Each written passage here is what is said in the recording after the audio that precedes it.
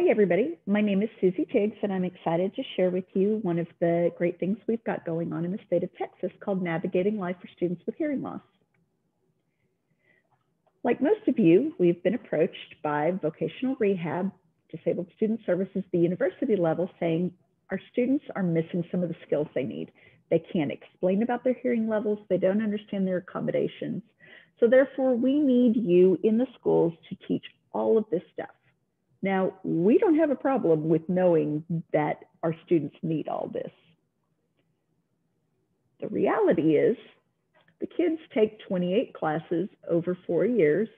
They need 26 plus state credits to graduate, so that doesn't leave much time for deaf and hard of hearing specific skills.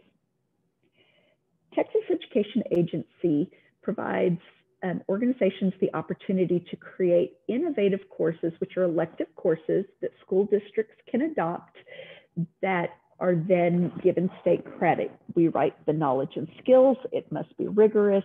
If they approve it, then it's great. So we created one called Navigating Life with Hearing Loss that covers the areas of the expanded core curriculum that relate to students who are deaf or hard of hearing specifically. We brought together a group of teachers from all over the state of Texas. We Zoomed before Zoom was cool back 6-7 years ago when we first started on this. The teachers put together scope and sequence, 13 units, 35 lessons, and they used a template to make sure that all of the lessons followed the same format. The very first unit that the students do is an introduction to the course, kind of an overview of what they're going to be doing, but then they also do some beginning of course assessments that are things like how they prefer to learn, what their learning style is, what their strengths, what their weaknesses, some of their transition goals, things like that. They put that all together in a portfolio, and throughout the entire course, they use that portfolio to keep adding to. So by the end of the course, they've got a very rich resource that they can use as they meet with adult agencies. I want to walk through real quickly one of the lessons. An example, this is interpret and explain personal audiograms. Each lesson starts with a duration, and the teachers figured out approximately how many course periods, class periods it would take to teach. Sometimes teachers can go faster or slower depending on the needs of the students. And then we had already created the standards, and so they pulled out which ones go with each lesson. They wrote up some key understanding and guiding questions for each lesson, just to really help us target what we really want the students to know by the end of the course and how it applies to their life. There's resources in each lesson. Most of them are ones that the teachers have created or they have gotten from Creative Commons online. They put together in a Google Drive that while there is not a monetary cost to use it, we do ask that everybody keep adding to it to help grow the library. There are some resources that are to be purchased, like the Steps to Success, but there's not very many of those. Each of the learning targets is scaffolded. There are 3 different levels for differentiation: basic, intermediate, and advanced. All the students start at the basic level, but for students who are able to work a little bit more quickly or need to do a little deeper dive, they can work on intermediate or advanced targets, while some of our students are still focusing on those basic targets. Vocabulary is set up the same way with 3 different levels, and the intermediate and the advanced vocabulary deals with their learning targets as well as some of the teaching strategies, the activities that we're doing. Each of the activities build upon each other.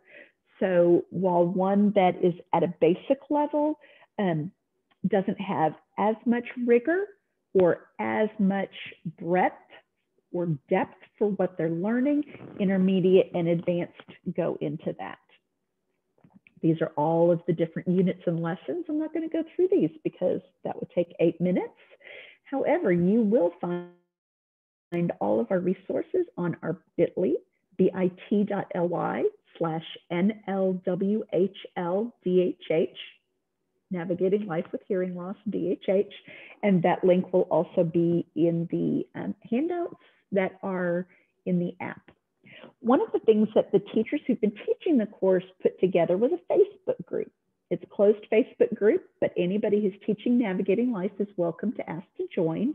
And it's been a great place for them to share pictures of activities, share finished projects from the kids. They did get permission from the parents and names are redacted, but it's been fun to see what they're doing, how they're doing it.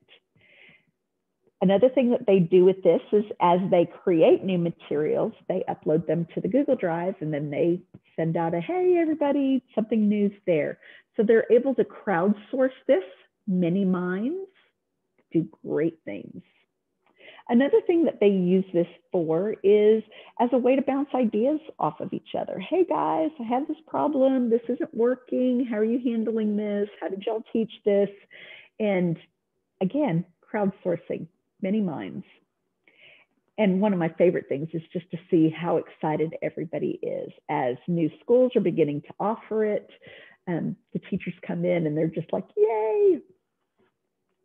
We started, this is our 5th year offering the course. 2016 was the first year. We had 3 districts offer it, which when you think of 1,200 districts in Texas, that's not very many, but only 54 of them have deaf ed teachers, have deaf ed programs. So 3 out of 54 is not near so bad. And as you can see, the numbers went up. But then we found that there was a little dip.